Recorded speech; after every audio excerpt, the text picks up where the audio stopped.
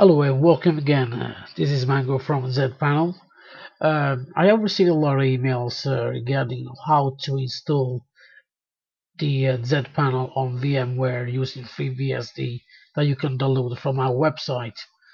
Very simply, without going too much on details, if you get to zpanelcp.com and download this version, VMware, you'll be redirected to SourceForge, and here you can download the zip file.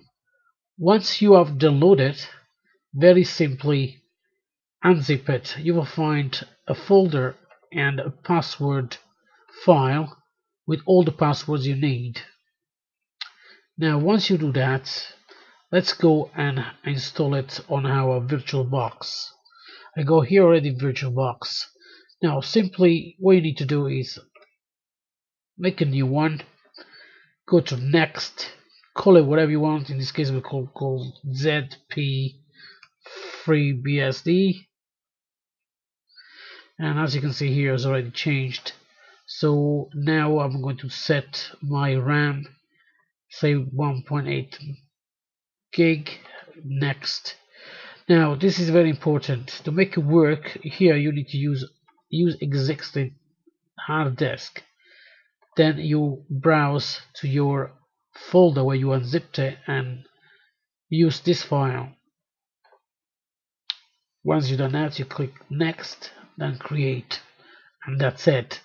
All you need to do then, for my purpose, I'm going to edit the settings, get to network, and change to bridged mode and using my wireless. I'll start the service.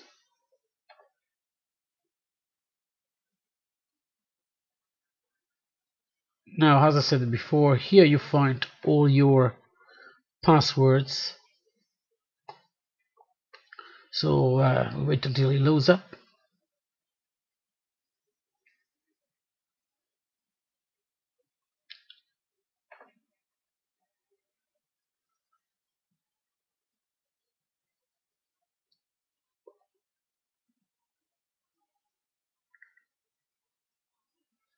Okay, now once load, all I'm going to do now, I'm going to log in as root with the actual password as zadmin.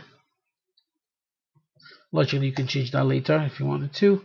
I'm going to type if config, and for this purpose, I'm going to set my IP. Let's see. Let's put if config em. Logically, you want to put your device there and the IP.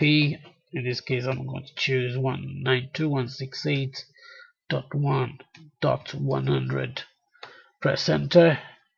I do if config again. Yes, it's there. It looks everything's fine, and I'm going to exit.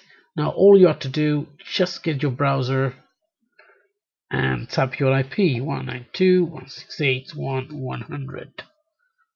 Here we go. Now to log in is very simple. Get your password here. As you can see, ZPanel password, zadmin. And that's it. We logged in, and here we go. We got zadmin up and running.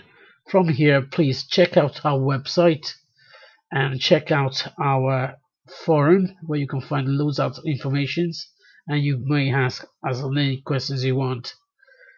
Take care. Thank you very much again for this tutorial. Bye bye.